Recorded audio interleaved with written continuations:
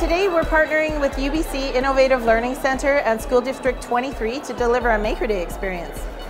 We have elementary teachers here, we have middle school teachers and secondary school teachers, and we have librarians. And I think today is just a kind of a catalyst day, a day to bring people together to explore possibilities. People will begin conversations about how to play around with this idea back at their schools.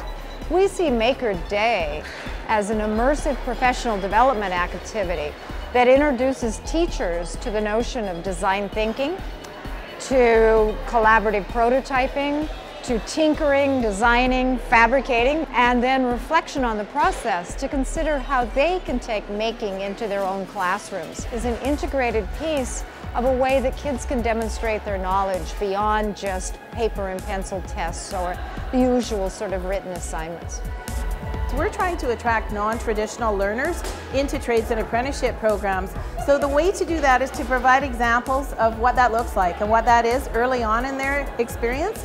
So if we can get them to have some time with hands-on tools and keep that going through the middle school years, it's really beneficial for us because more people will end up taking trades programs. We don't tinker in our workshops the way our parents or grandparents used to. Certainly that's an aspect of our learning that I think we're missing as a society. So I think a lot of our teachers, a lot of our administrators getting a look at an opportunity to learn in this way, it gives them a chance to be able to think about how they will approach things in their own classrooms.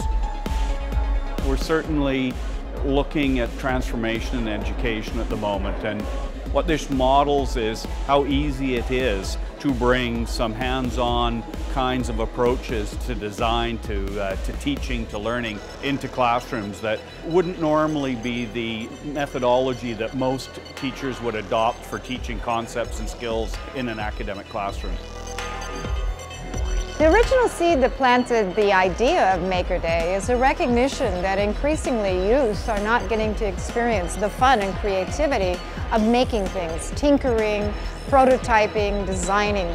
They're actually coming to universities and faculties like engineering and other applied skills faculties, never having held hand tools, never having had the joy of making or creating. Taking making into the school is an attempt to bridge that gap and go back to what makes human beings kind of special.